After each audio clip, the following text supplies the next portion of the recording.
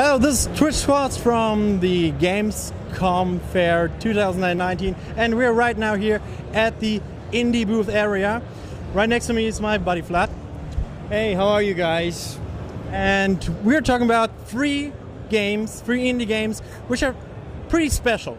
So, which games do you got?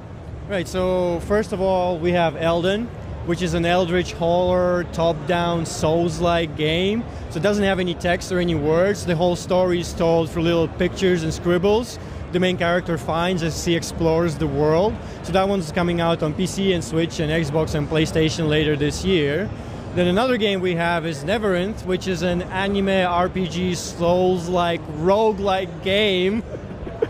Woof, like a tongue twister. It's already out in early access, and you take a role as a fallen Valkyrie, and you get summoned to this mystical labyrinth, which you have to traverse and die and get reborn and die again as you uncover your lost memories and figure out what happened and why did the gods die.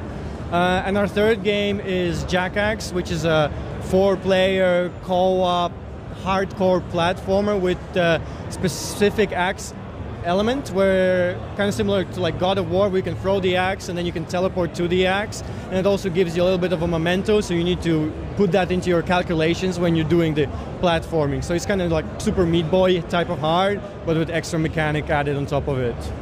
Yeah, it sounds so nice. I mean, we can see some screens of it right now, and what do you think is the most special thing about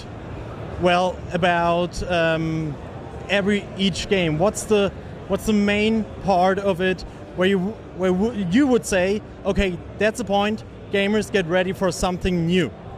Well, with Tsypljak, the game is going to kick your ass because of the platforming elements and the momentum mechanic that there's no like clear indication how it works. I mean, so you need to judge for yourself. So it's like a lot of trial and error. And the thing is, like, 4 players online, you can play with your friends, and it's all female protagonists. So it's like, hey, strong woman wielding an axe.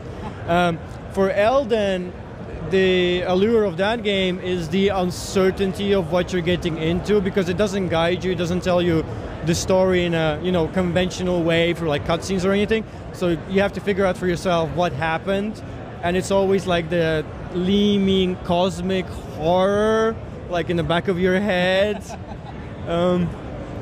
So it's mostly uncertainty and unknownness, so that's playing into the fear. Sounds pretty exciting, I think. Yeah. So I heard that that every game is ready for PC, and which one of those games will be published for other systems like PlayStation, Nintendo? Elden and Tsypljak, they're going to be on Switch, PlayStation, and Xbox. Neverinth is only PC right now in early access, but once we leave early access, depending how that goes, we want to port it to like Switch and PlayStation and Xbox as well. So how about the release dates of all three? Well, Neverinth is already out in early access, so go buy it. Elden is planned to come out in December this year on all platforms, and Tsypljak is coming out next year, also on all platforms. Okay, so one last, maybe tricky questions. Oh boy. No, it's just one. Which one of those three do you prefer?